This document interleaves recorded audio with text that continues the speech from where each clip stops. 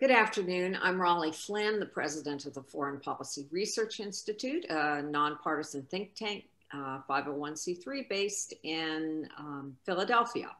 This afternoon, our host, FPRI Senior Fellow John Nagl, who is also the head of the Haverford School, will be moderating a discussion with a distinguished panel, and the topic of today is assessing the troop withdrawal from Afghanistan. What is the impact of that, and what's the prognosis? Dr. Nagl is a retired lieutenant colonel in the U.S. Army, and he's also the author of Learning to Eat Soup with a Knife, Counterinsurgency Lessons from Malaya and Vietnam. Before I turn it over to John, however, I just want to put in a plug for an upcoming event this Friday, May 14th at 10 a.m.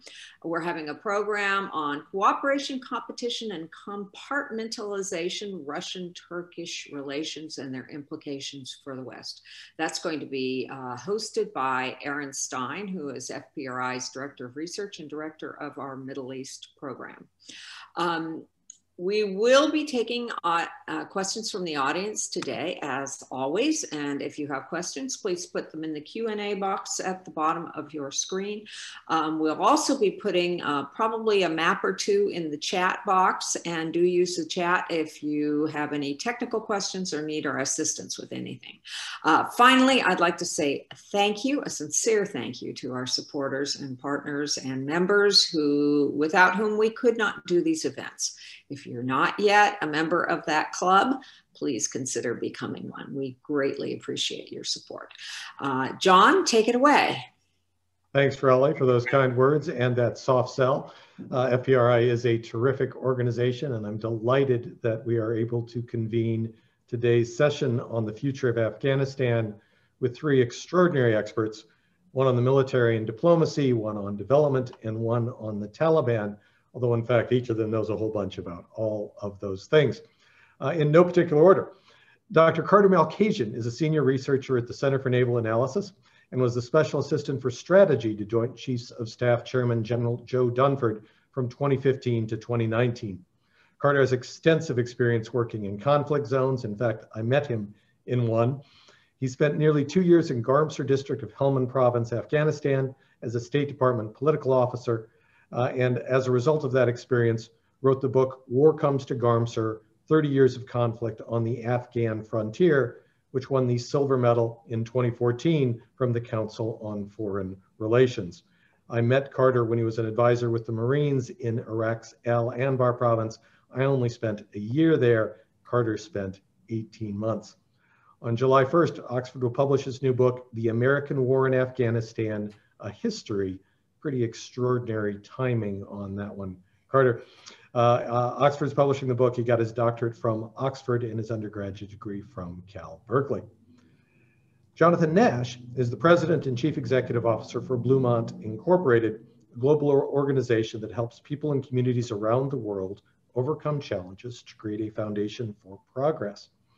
Before joining Blumont 2 years ago, Jonathan served as the acting chief executive officer and the chief operating officer at the Millennium Challenge Corporation, a great organization, an American government agency focused on alleviating global poverty through economic growth, working in projects across Africa, Europe, Asia, Latin America, and the Pacific. Jonathan began his career as a Peace Corps volunteer in Honduras. He holds an MPA from Indiana and a bachelor's degree from Michigan. Last but not least, Dr. Ashley Jackson is a researcher and author focused on conflict and arms groups, currently the co-director of the Center for the Study of Arms Groups at the Overseas Development Institute, and an associate researcher with the Conflict, Security, and Development Research Group at King's College, London. Ashley has written extensively about the Afghan conflict and the Taliban, and her book comes out from Hearst this year, Negotiating Survival, Civilian Insurgent Relations in Afghanistan, also terrific timing. She's previously worked with both Oxfam and the UN Department of Political Affairs in Afghanistan. She holds a doctorate from King's College London and a master's degree from the London School of Economics. And she joins us from Norway, where the sun is still setting, just because it takes forever for the sun to set in Norway. I'm going to ask a couple of questions from each of these experts. We're going to take questions from the growing and always well-informed audience. Then we will try to wrap it up. We're going to start with Carter. And I'm going to ask Carter, what is your assessment of the status of the Afghan government and military as the United States prepares to withdraw? Thank you, John. I'd say the status is a difficult one right now. I think when we had gone into Afghanistan and when we'd surged in 2009, one of the goals was to enable the Afghan forces to stand up on their own. And it's quite questionable if they're going to be able to do that. And when I say the Afghan forces, I'm talking about the police forces that were built in every province, the Afghan army that operates throughout the country and has a more national foundation, and their special operations forces, their commandos, which are special operations forces, spent years carefully training and developing, and are some of the better forces that are in Afghanistan. But since 2015, we've had ample evidence that the Afghan forces have great difficulty fighting on their own and holding back the Taliban. The reasons for this are multifaceted. They seem very dependent on U.S. airstrikes. In fact, when U.S. airstrikes aren't available, we tend to see greater defeats happen. This wasn't always the case. I think earlier on, there was more examples of how they could fight well on their own, but over time, as defeat is piled upon defeat, their morale has gotten thinner, which has been a problem.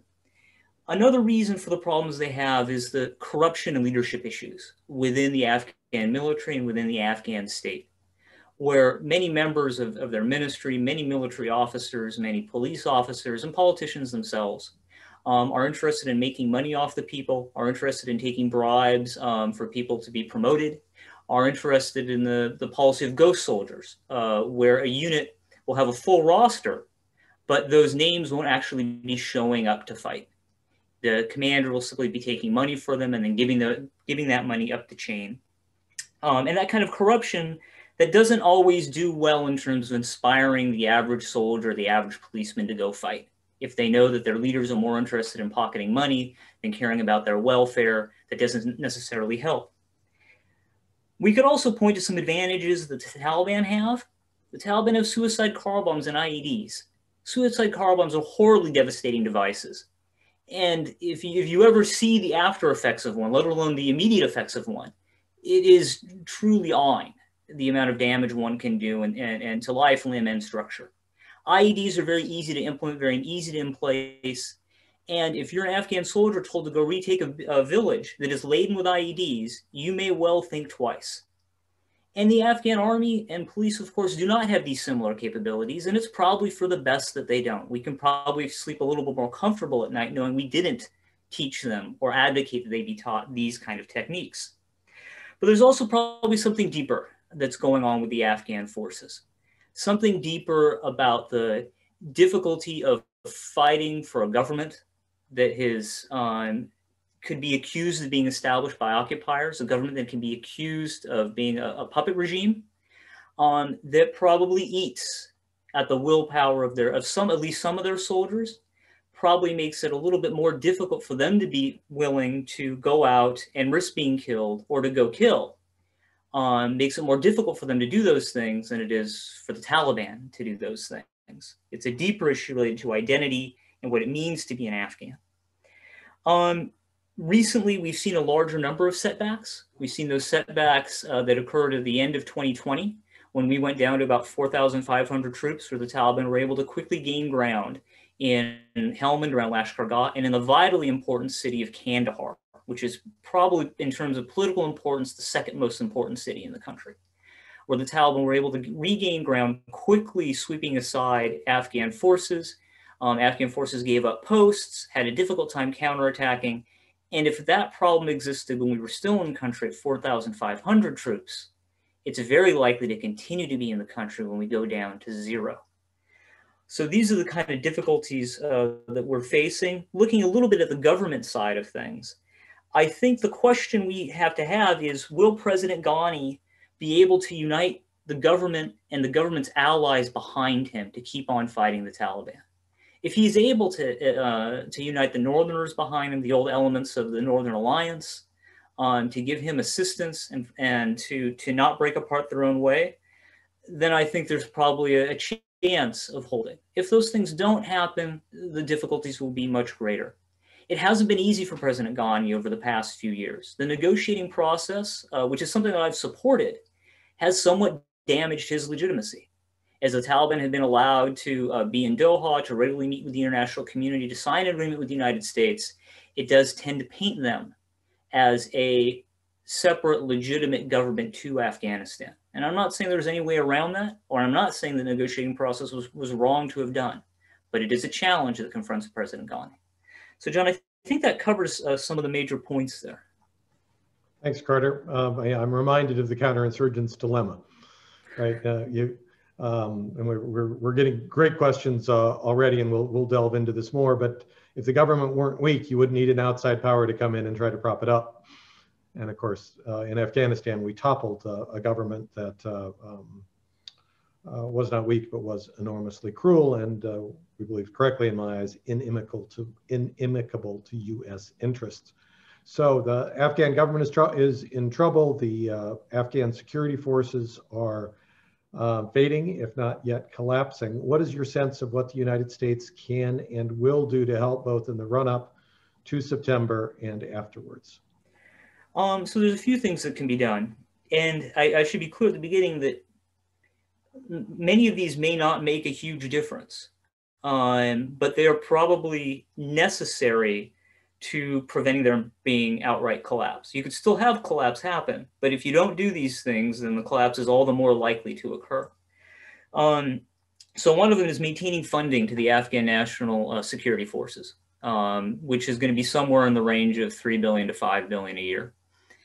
That needs to continue on to the Afghan forces. Without that kind of funding, they won't have the money to keep on having bullets, wages, the essentials to waging war. And I know that can sound painful to the American taxpayer. I guess I'm agnostic in terms of advocating it or not, but the point to remember is that basically no Afghan government has done well in the history of Afghanistan without some kind of foreign support. And this is the big argument that Professor Tom Barfield makes. So it's just an important thing to keep in the back of our minds about funding. Second thing we can do is maintain the diplomatic effort, both towards pressing for negotiations. I'm not terribly optimistic on negotiations, but if some degree of ceasefires that can occur, some concessions on the Taliban part are better than nothing. The other really important part to the negotiating effort is talking to the region, talking to the Russians, talking to the Chinese. Most of the region, I think, does have a common interest in not seeing terrorism reform in Afghanistan. So getting the region to pressure the Taliban and make sure that happens, I think that's a very vital thing for us to do. And the region should have more interest in helping us now because we're leaving.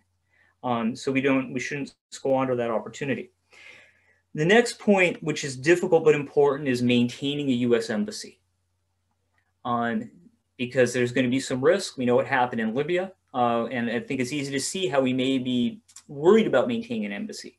But without an embassy, it's going to be difficult to maintain the funds. It's going to be difficult for Congress or any member of an administration to say that they are credibly and carefully taking care of U.S. taxpayer dollars. So for that reason alone, maintaining an embassy becomes vitally important. And I think those are the 3 points I would make as key things for us to keep on doing. Again, not guarantees that things are going to go well. But if we don't do those things, they're probably going to go a lot worse. The fate of that embassy is going to require some State Department officials who are roughly as brave as you were during your time in Garmsir, Carter. I've got a lot of respect for those folks. I have a lot of respect for the State Department too. There you go. I also have a lot of respect for people who practice international development. Jonathan, can you tell us what that is and what the changes in Afghanistan mean for your work there? Thanks, John, and thanks to FPRI for hosting us today for this important discussion. So international development encompasses a lot of different efforts and ideas, but in short, it's about marshaling the resources, knowledge, and skills to help communities and individuals overcome the challenges that are holding them back. Typically, this occurs in lower income countries, lower middle income countries, in countries like Afghanistan. And so the international development community kind of works in and around that space with those working in defense and in diplomacy. And the idea here is that the work that we're doing is really to help these individuals and communities become more self-reliant, to foster and create opportunities for economic growth. You know, in the beginning, the World Bank estimates that in 2009, 100% of Afghanistan's GDP came from aid flows, from donor assistance. In 2020, it's around 42%. So there's been some progress over the years. It's been uneven in different areas. Blumont has been in Afghanistan since 2004. We've implemented about $1.5 billion worth of development projects for various donors, USAID, State Department, World Bank, others. Currently, we're working on a project to help victims of civilian victims of conflict and violence. And in fact, you know, right now we're working with the families who suffered from that horrendous attack outside the girls' school in Kabul, helping them to seek immediate assistance through government services, and then helping them rebuild and find opportunities for economic growth going forward. So, you know, we've done a lot in Afghanistan, built roads, worked in the Kandahar province, helping farmers move from illicit crops of poppies to other high-income horticultural products. So there's been a lot of progress made, and frankly, you know, most of that is in jeopardy going forward. And you know, I think Blumont and the range of other development partners that are out there working on a range of different issues, whether it's healthcare, education, infrastructure, you know, capacity building of the government, we're all kind of on pins and needles waiting to see what happens here. And you know, I think the military withdrawal is already affecting the way that we work. We've pulled out the handful of Americans that we have working there. The vast majority of our team out there are Afghani locals. And you know, we're also repositioning them. We've moved them out of some of the ministries where they were working with Afghani officials to help build their capacity to deliver these services on their own, because of some of the direct threats of attack on those ministries. So we've pulled back. You know, right now we're working in all 34 provinces, which is pretty remarkable. You know, when I look down the road and you know, as Carter laid out a couple different scenarios, and a number of those scenarios, we're going to have to pull back substantially and focus our efforts in communities and provinces and areas where the type of work and support we're providing is welcomed, and where it's safe for our staff to continue to operate. So, you know, we are hopeful. We're planning for the best, but we're also planning for the worst. And obviously, we will continue to take our cues from the diplomatic community and our USG colleagues, in particular, our clients at the U.S. Embassy. Now you're getting a lot of support non-verbally from Carter, who I'm guessing has worked with some of your folks in Helmand Province and other places as well. And we may get him, we may draw him out on that a little bit. How much of the work that you've done is irreversible? And how much of it is fragile and really dependent on a continued security presence? Yeah, that's tough to say. I think, you know, it really varies by sector. You know, a lot of the infrastructure that we've built over the years, we've seen that some of it has fallen into disrepair because there weren't, for example, good road maintenance funds set up and capacity at the ministries to maintain that infrastructure. In other areas, we've made some real significant gains in education and farming. You know, I think, you know, some of the programs that were directly focused on empowering women, both in terms of, you know, education, providing access to education, to direct healthcare services. You know, we made a big effort, as have others in the development community, to hire a lot of Afghani women to go out there and be the face of our organization, to work with Afghani women. You know, I think depending on what happens with the Taliban, and you know, Carter Nash can speak to this better than I can, but you know, for us, it's just not the Taliban; it's the other 20 or so odd armed groups that are, you know, seeking to destabilize the government, as well as the various warlords looking to seize power in a vacuum or take over new territory. You know, depending on where they go and what they do, I think you know, a lot of that progress could be repealed, particularly the progress related to education and women's access to certain services.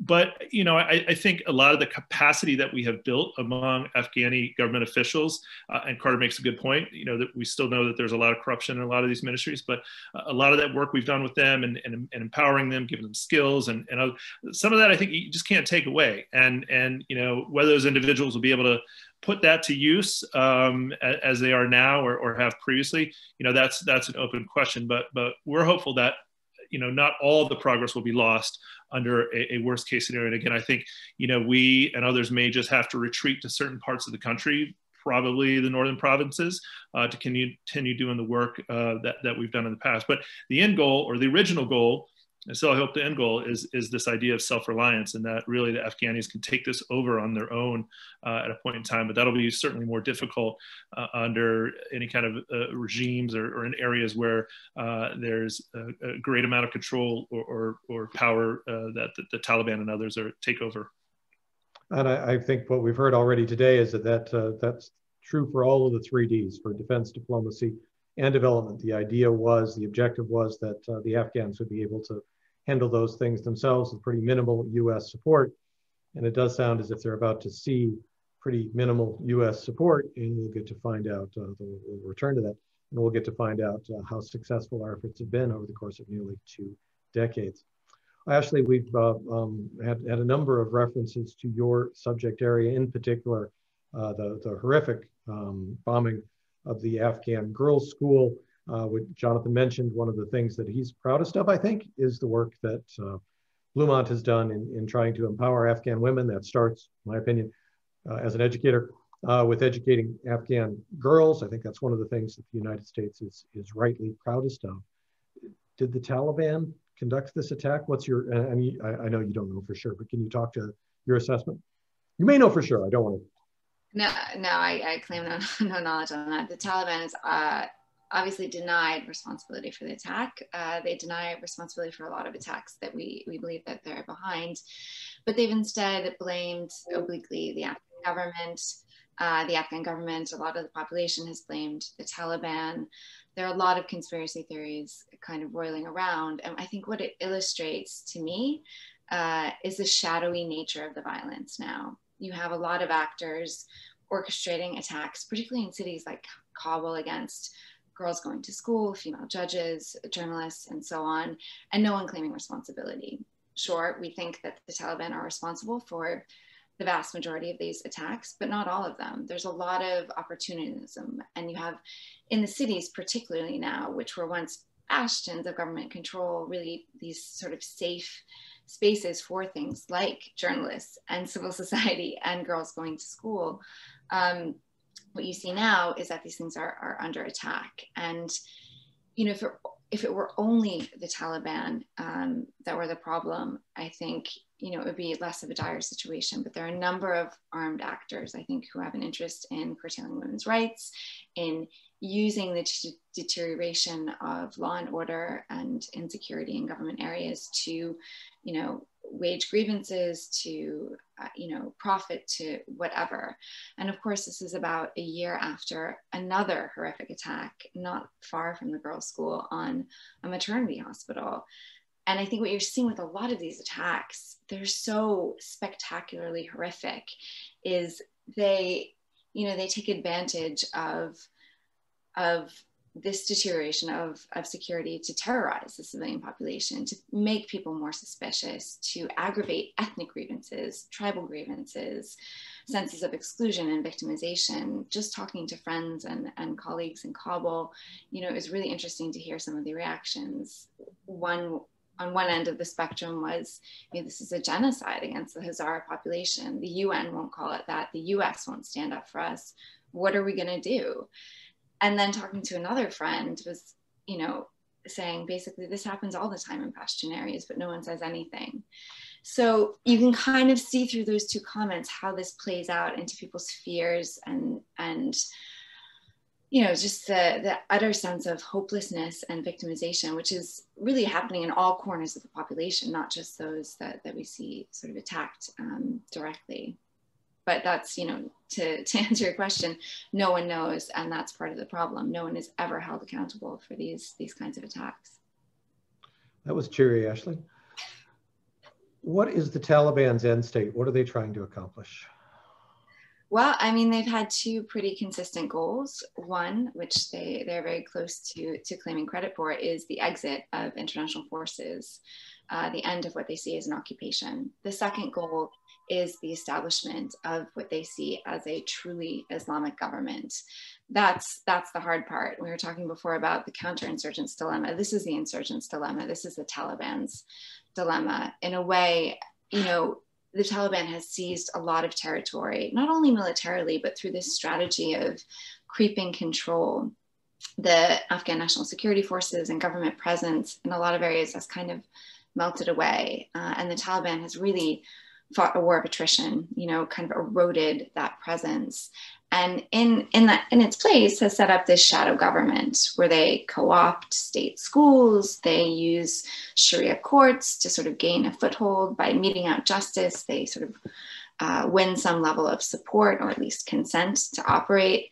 And so they control to some degree this vast ways of territory, but that's not a government. That isn't easily transferable to a post-war state, in part because it's parasitic. It relies on what the international community built. It co-opts the clinics. It co-opts the schools. It taxes transit on the roads that USAID largely funded and built. And you know, if the US disengages, if other donors disengage, all of that disappears. 65 to 75% of the Afghan national budget over the past 10 years has been international aid. The Taliban will need some level of that to govern. Will it get that if it doesn't play ball diplomatically? And does it understand that it won't get that if it doesn't make certain concessions? That's really unclear. I think an important caveat here is to say that the Taliban is not a monolith. I would never say that they're fragmented, but they're a diverse movement. You know, they've knitted together this patchwork of different armed groups and different alliances. And there are a lot of different views on the future within the movement. And strategically, when they talk about an Islamic government or an inclusive Islamic government, they haven't spelled out what that means. They haven't sort of said, and I think it's not because they're keeping some big secret. I think it's because they don't know. There isn't consensus in the movement about what this future government looks like. And that in a way is both reassuring and slightly terrifying. I don't think they expected troops to leave this quickly. I don't think they expected to be let off the hook, so to speak, in negotiations, which they may or may not be, but it does look like negotiations have stalled at the moment and are in a very precarious situation. And so, you know, they don't have a sort of blueprint behind the scenes. There's no consensus in the movement about what the future looks like, if indeed they do sort of quote unquote win, whatever that means. So winning territorially, getting troops out is one thing, but then what? Nobody knows. And it's not only because the situation is so fluid, it's because the Taliban hasn't had enough time, enough foresight, enough it hasn't had a peace process also to sort of see how it's going to govern. And I think that would have been, for better or worse, helpful, not only to the Taliban in terms of thinking about the future and thinking about how to responsibly govern, but better for all Afghans to have an actual political process which accompanies troop withdrawal. We don't know if that will happen now. We don't know what kind of pressure or leverage the international community, and specifically the US, even has left or is willing to exercise over the Taliban. So that's a very vague, speculative way of answering your question. But also a consistently cheery one. I'm going to stay with you, Ashley, and ask Stephen Katz's question to you. Where does the Taliban get its money and military equipment from? That's a very good question. I think, you know, they have a lot of different sources of financing. One is taxation, not least of all taxation, and some sort of hand in the pot and the opium trade.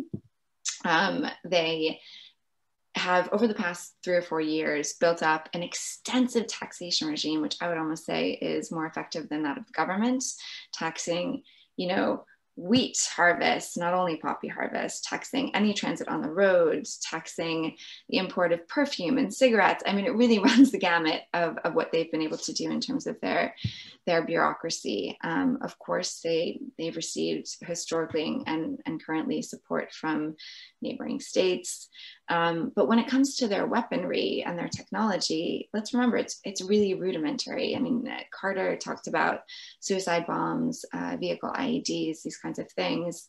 A lot of what they do, you know, all the Taliban commanders I've met, they don't have really shiny gear. They have old Kalashnikovs. They have, you know, they have enough equipment to wage clearly a war against a coalition of the world's most powerful armies, but they're doing that in a way that doesn't necessarily require so much material in that respect. So I think ultimately, of course, they also make a policy of trying to get ANSF, who quote unquote surrender, who they kidnap or coerce into switching sides, to hand over their material. So a lot of— That's Afghan National Security Forces, which includes both police and military.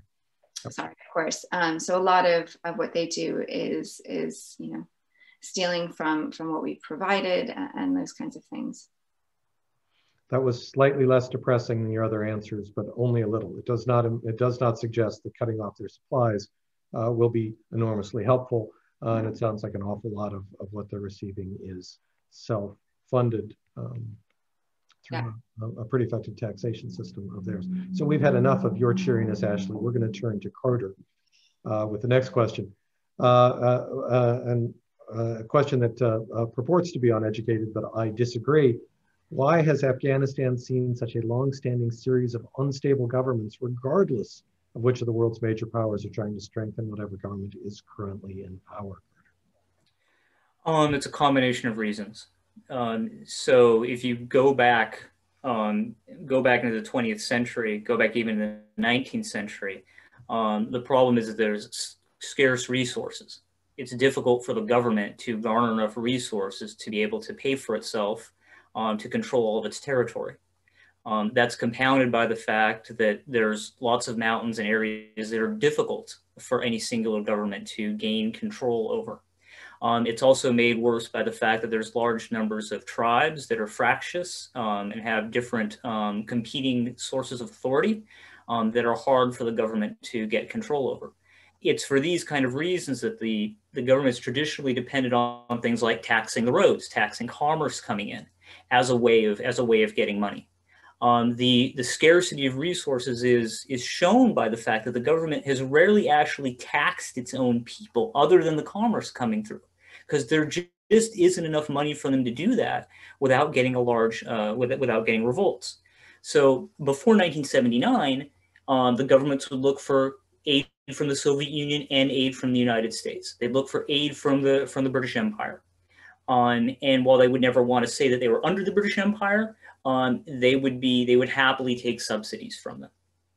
Now, since 1979, with the Soviet intervention and then our intervention later on, these same kind of problems have persisted, but they've been worsened by the fact that the Soviets were actually in the country. And that generates a response, that generates revolt, that generates insurgency.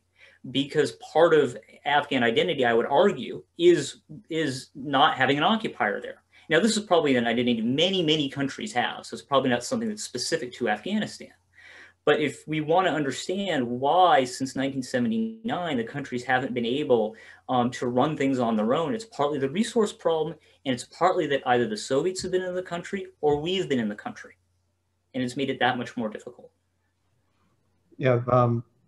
Antibodies are not just something we develop in response to Moderna or J&J, right? It's something that people of many countries, but the Afghans, I think, perhaps more than most, take pride in resisting foreign invaders. So thank you for that, Carter. Jonathan, I'm going to ask you a question from James Garrett, who asks, who spent some time in Afghanistan and had some optimism, as I think many of us who visited the country are struck by the beauty of the country, the stark beauty of the country, but also the strength of the people, and people who have suffered for under now 40 constant years of war. and really sort of deserve a break. And James asks why the U.S. hasn't emphasized building the road infrastructure to tie the country together and weaken the tribalism that plagues the country. I know you've done some work building a road network. Has it been enough? And can you talk to some of the difficulties of that, inherent in that? Yeah, thanks, John. You're right. Our team, in particular, is amazed at the resiliency of the Afghan people and the communities and where we work. I mean, as we all know, Afghanistan is a huge country, and so we were involved in connecting a number of communities through these roads. But again, it's really the upkeep of the roads that's the most important, and it's such a capital-intensive effort. So you could build roads, we could build more roads. But then there's the question of the maintenance and the opportunity cost of pouring, $1 million per kilometer of road, pouring millions of dollars into that at $1 million per kilometer versus some of the other efforts. But we certainly have seen, and I think others have as well, not just on the roads where we were involved, but that exchange of commerce and the connecting the communities can strengthen that create some of that social cohesion that can help build resistance to some of these other the bad actors. But again, it's there's limited funds and choices to make, and I think that's the challenge when those who are allocating development assistance dollars, do we go with, high impact, but relatively low dollar value projects versus, some of these larger infrastructure projects, whether it's roads, power, water, and sanitation that provide the underpinnings of economic growth. I mean, those are the trade-offs that we have to make. And with ultimately, even though we've poured, or US and others have poured a lot of development aid into Afghanistan, it's still not enough to close that gap. Progress has been made, but the needs are vast. And perhaps always will be. Thank you, Jonathan, for that also cheery note. We're running a trend across all the panelists at this point. I'm going to turn to Ashley with a question from Mohammed Saroush, who asks, is the government of Afghanistan working together with the Taliban? What are the relationships like between the Ghani government and the Taliban, and how much of that can we understand from the outside? Yeah, I mean, it depends really what you're talking about when you talk about the government. On the social service, sort of basic service delivery side, you actually have the health ministry guys on the ground in direct contact with the Taliban, negotiating access, making sure that health clinics still run, those kinds of things. There are these pragmatic kind of survival deals happening on the ground, and certainly in some areas between Afghan forces, Afghan police. You'll have this sort of tacit, or not even tacit, but clear system where the Taliban sets up their checkpoint at 4 p.m. When the Afghan security officials go inside. And they do that both, again, out of an interest for survival. But if we're talking about peace negotiations, a power sharing deal, I think part of what the real problem was with the Doha talks that have recently sort of broken off is that neither side really thought they had to compromise. Neither side was really convinced that they had to make the necessary sacrifices to work with and accept the other. And neither side was really convinced that a power sharing deal would work. And so that makes me incredibly pessimistic. But, at the risk of, dare I be optimistic about this, Afghans have been fighting and forming political coalitions and power sharing deals for a very, very long time, for centuries, and are, very politically savvy and expedient when it comes to recognizing that this is an incredibly diverse country in which winner takes all kinds of political arrangements simply do not work. I think there are those in the Taliban and those on the government side who believe that they can still win, they can win militarily, but then there are the pragmatists who know that certain accommodations need to be made in order for there to be peace, in order for there to be some sort of stability. The problem still is, I think on both sides, is that they want it on their terms. So Ghani said, he would accept certain things, he would step down from power if elections were held. But he said that full well knowing that the Taliban would never accept elections. So that's a very false fig leaf to be offering, and a very disingenuous one. The Taliban certainly has sort of done similar moves and jockeying. And I think that's the real problem, is that, you know, we never got to the point where these leaders on all sides came to the realization that they would have to sort of cede some of their ideals and certainly some of their power for the good of the Afghan people, for the sake of stability, for the sake of a political settlement, which, unlike the Bonn Agreement in 2001, would include everyone. I still am optimistic that can happen. I'm probably one of the few people left who thinks that, but that's the only hope I think that there is. Well, that's a change for you, Ashley, because you did in fact provide some hope. That's good. I'm going to send Sean Carberry's question to Carter, as he did. Given the history of the country, what evidence is there that suggests the Afghan elite can or will rally together and finally step up for their country? I'm not completely sure I agree with Sean's characterization there. I think it takes enormous courage to serve in any role in Afghanistan. I think of Ashraf Ghani, who I know slightly, right, who could be living in comfort and peace in the United States, but has taken the enormous risk of deciding to serve his country. How well he's done it is a fair question, but boy, the degree of difficulty for this gymnastics routine is really, really high, right? Perhaps more relevant to you, what can the U.S. do to facilitate the Afghan government doing what we wanted to do at a time when our leverage is presumably decreasing? Sean, it's good to hear from you. Thank you for the question. Will the Afghans come together or not? And I guess we're really talking about the Afghans who are opposed to the Taliban, and I'm gonna take it in that regard for this question. It's hard to say if they're going to come together or not. So on one side, we could say that they're going to have a common threat with the Taliban.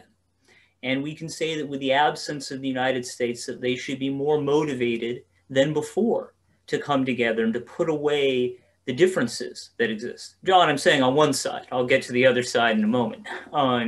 So on one side, you could see that, and you could also point to the ability of the Northern Alliance to finally come together at the end of the 20th century to at least stall the Taliban for some amount of time.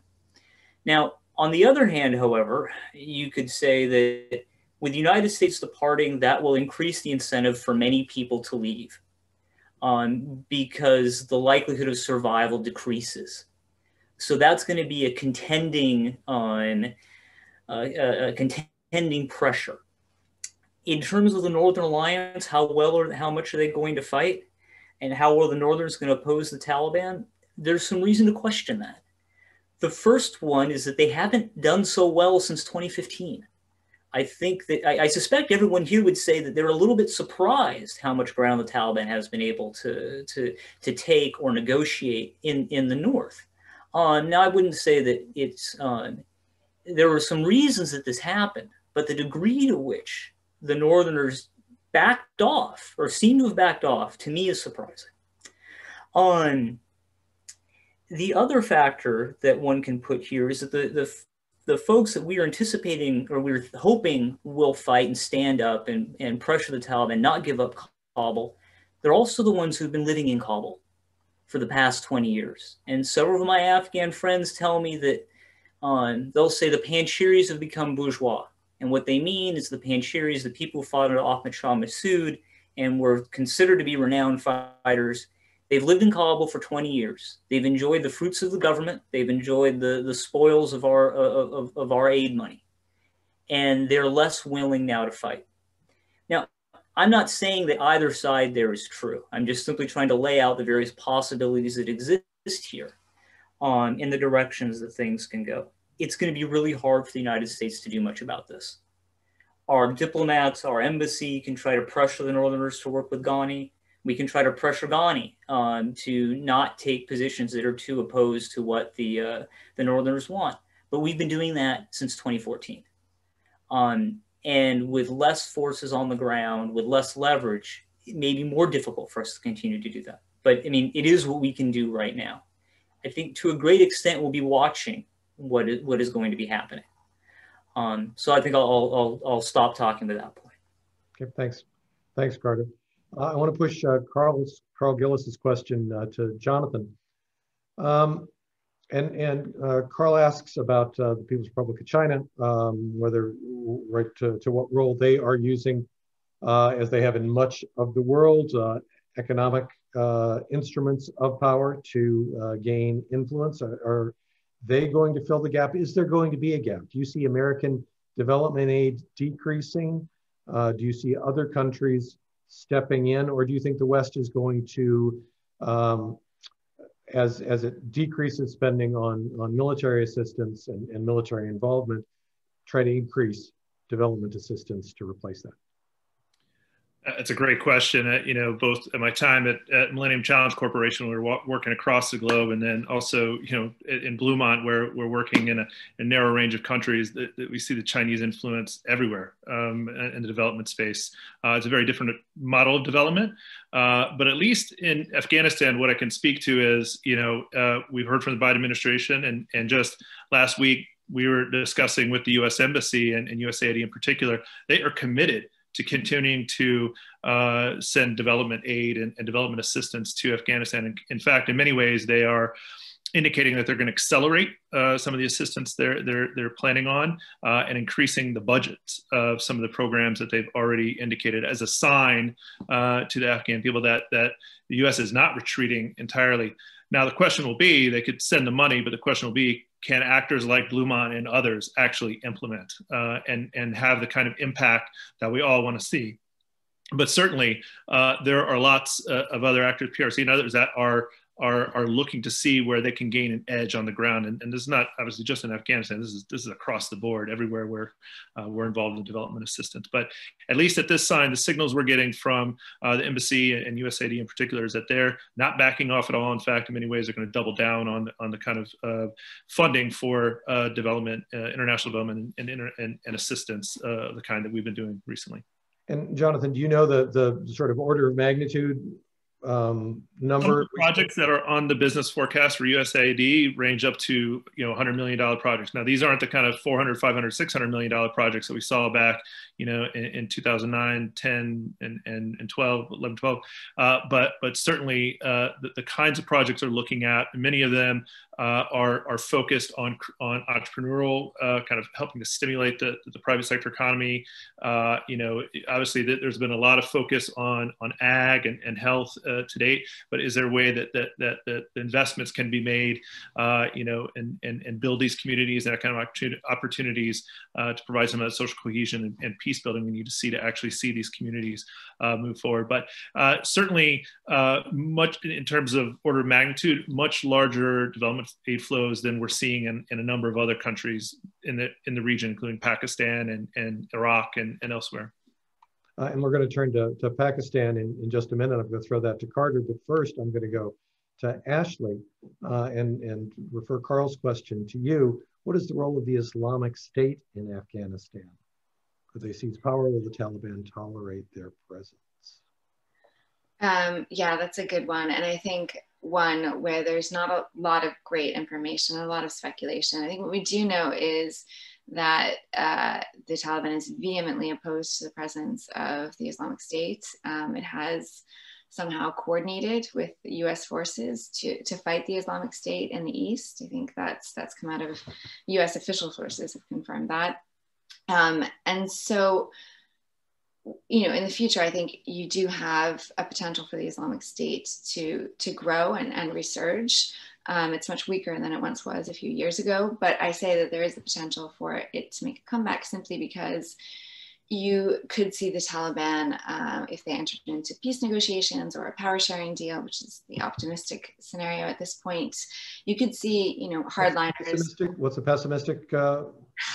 Is that it just keeps getting worse, and there's no political deal. So the optimistic scenario is that you do have a political settlement, but you have hardliners who feel alienated by that, peel off, join the Islamic State, such as it is. But right now, it really only exists in the east of the country. There are reports of cells in the north and elsewhere, but to me, they're not terribly credible. When the Islamic State has tried to recruit Taliban commanders in the past, the Taliban has cracked down, beheading, executing certain commanders who they feel have been disloyal. They've really taken a hard line on that. But you know, if there is a security vacuum, if there is no one political actor able to establish a monopoly on violence, if there is no political settlement, I think then you can see groups like the Islamic State, you can see groups like Al-Qaeda in the Indian subcontinent and other groups really find a home once again in Afghanistan. So that's, I think, the real danger if the war continues, escalates, mutates, and there is no stable national government. And that's probably worst case for the United States. It's the Islamic State. For everyone, really, I think that's the worst case scenario. With a power sharing. But the good news is that Pakistan is a completely benign actor in Afghanistan and will continue to be going forward. Isn't that right, Carter? Pakistan is a country with many interests in Afghanistan. I mean, for the general audience here, many of you probably know this already, but Pakistan is very concerned about what happens in Afghanistan because it's worried about its situation with India. And it worries about if India forms an alliance with Afghanistan or has influence in Afghanistan, that they'll be able to do damaging things within Pakistan itself. And they have some cause for fear of this. The Ghani government and the Karzai government had close relations with India. And there's Indian consulates, there's a small amount of Indian development work. So these feed Pakistani fears.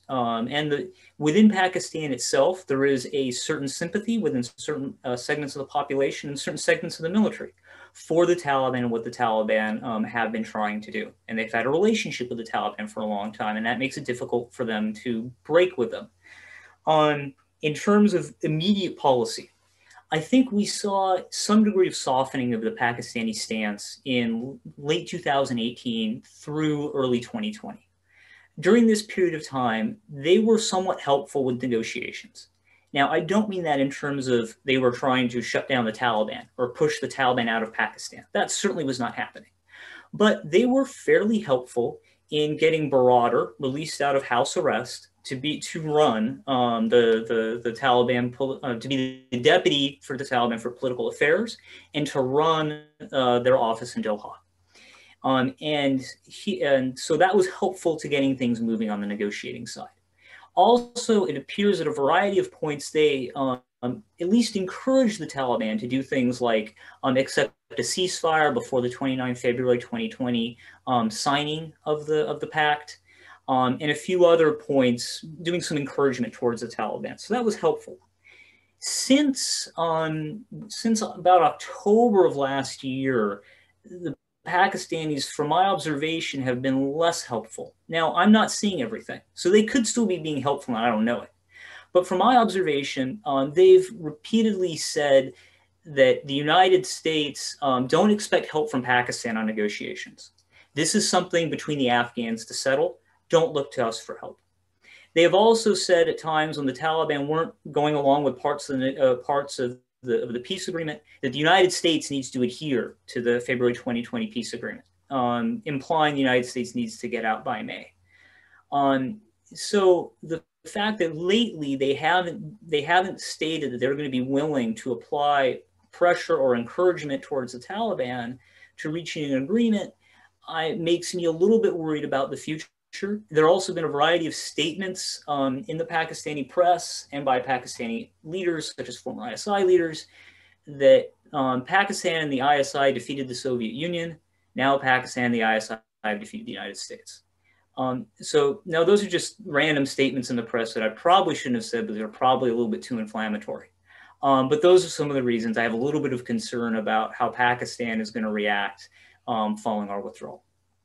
And the question of Pakistan, its interests, its control of its nuclear weapons arsenal, its proliferation of its nuclear weapons arsenal, is a subject that fascinates me and that we will delve into in a different FPRI event.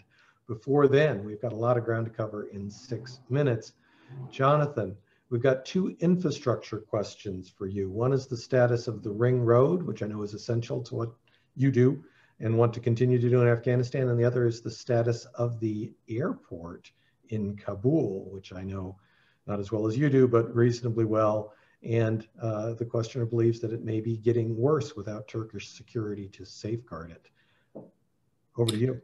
Yeah, thanks for that question. Obviously, both sets of infrastructure are critically important to having a fully functioning economy and government, and Afghan people being able to get around. Blumont isn't as closely involved with the roads these days. That project wrapped up a few years back, so I'm not as up to date on the actual status of the ring road, but we were involved in constructing a fair bit of that. With the airport, Blumont and a lot of the other development actors are very concerned about being able to get our people in and out safely as the airport goes back to the Afghan control. So that's yet another reason that contributed to our thinking around evacuating our expats and Americans for now, to see kind of where this settles out. But we're hopeful that that the government will be, in whatever form, able to continue to maintain a safe, fully functioning airport that meets international security standards. Because if they don't, that just will make it even more difficult for us and others and U.S. government to continue to move in and out of and around Afghanistan. Thanks, Jonathan, and thanks for your work in building that ring road, on which I've traveled some miles. Carter and Ashley have traveled more miles, I think, on it than I have. And we've got folks noting the importance of roads. I used to say when I talked about Afghanistan that where the road ends, the Taliban begins. Of course, that's no longer the case. Now the Taliban owns a whole bunch of the roads a whole bunch of the time. And as Ashley is too young to remember the old Warner Brothers cartoon of the Wile E. Coyote and the Roadrunner checking in and punching their time clocks at the same time. That's sort of what I see happening now between the Taliban and some of the Afghan security forces. The Afghan security forces leave it in good order at 4 p.m. for the Taliban to own the checkpoints at night. That's my cheery thought. I want to, for Ashley's, I'm going to give each sort of a chance, a closing statement. I'm going to give a prompt to Ashley and let Carter and Jonathan give their own as we look toward the future. I hinted at worst case, which in my eyes would be a Taliban retakeover of the Afghan government. I think you also think that, and perhaps in conjunction with the Islamic State, would be the worst case. Do you think that would look appreciably different than it did prior to 2001, Ashley, or what is your vision for what that would look like? That's a tough one, because there's so many unknowns right now about how exactly that would occur. If you'd asked me 2 months ago, I would have said there's one scenario in which the Taliban is the dominant player in a government that includes other Afghan factions, and that there has been a slapdash kind of peace negotiations that puts sort of a veneer of legitimacy on that, and it's fragile, but it holds. That now is I think, increasingly unlikely with the sort of faltering of the Doha negotiations. It's still a possibility, but I think what the Taliban will try to do is try to peel away, and they're already doing this, they're trying to peel away the various factions that have underpinned the Ghani government and the Karzai government before that. Carter talked about the sort of northern players, people like Atta and others in the north who have, still have legitimate political constituencies. They're savvy political operators. They have no real allegiance to Ghani. Ghani tried to remove Atta, has tried to really confront a lot of these figures.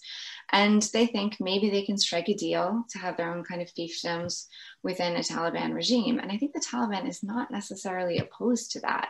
I think they fought a lot of these guys over the decades since the Civil War. And so there's a relationship, and I can see sort of horse trading occur that way. And I think the Taliban would prefer to form a coalition of that kind rather than deal with civil society, or rather than deal with human rights and all these kinds of other ideas. I think they're more comfortable in sort of piecing together some alliances on the ground. I don't think there are many within the Taliban ranks who you know, would willingly storm Kabul, right? I don't think that their sort of dress rehearsals and taking the cities in Kunduz and elsewhere have gone particularly well. The Afghan army still has a pretty powerful air force, which has dented their ranks. So they're going to try and do it through the method by which they have taken most of the country. And that is a mixture of, you know, these sort of hit and run attacks, suicide attacks terrorizing the civilian population, and this strategy of creeping control. You know, you have shadow courts administrating justice in the outskirts of Kabul. You know, you have the Taliban taxing in the outskirts, you know, 10 minutes from where I used to live in Kabul. So, you know, while the government is still present, the Taliban is creeping in, softening the ground. And it's a much smarter strategy than trying to sort of take things by force in the sort of nightmare scenario that I think people are envisioning. But, you know, the scenario I'm outlining is no less dreary in a lot of respects. And again, that is the more optimistic scenario. The really pessimistic one, the really dangerous one for Afghans as well as the US, is if there is no one actor who's able to exert control, if you just see these parties fracture, if you see more militias being raised, if you see the Taliban splintering, that could have absolutely disastrous consequences for Afghans, for the region, and for US security interests as well. And I mean, on that cheery note, I will hand it back to you. But I think, again, I think that's the worst case scenario and not the most likely one at this point. Yeah, memories of the aftermath of the Soviet withdrawal and the Taliban in many ways was a blessing to the Afghan people who suffered even worse under the warlords who were fighting a civil war over the country before. Carter and Jonathan, I apologize. I lied to you. We are out of time. This has been a terrific discussion. I'd like to invite Ashley and Carter to get back in touch with FPRI. We'd love to host, I can't speak for the organization, I would love to host discussions of your books when they come out. Jonathan, we focus too much, I think, in this series on defense and not enough on development as an important tool of American foreign policy. And so we hope to invite you back for more discussions as well. With that, I'd just like to say this has been one of my favorite sessions of the mainline briefings. On behalf of the Foreign Policy Research Institute, our sponsors, our friends, thanks to all of our panelists and to everybody for asking such terrific questions, and a fond hope that sooner than later we'll be able to gather in person to do these again. Thanks to every one of you.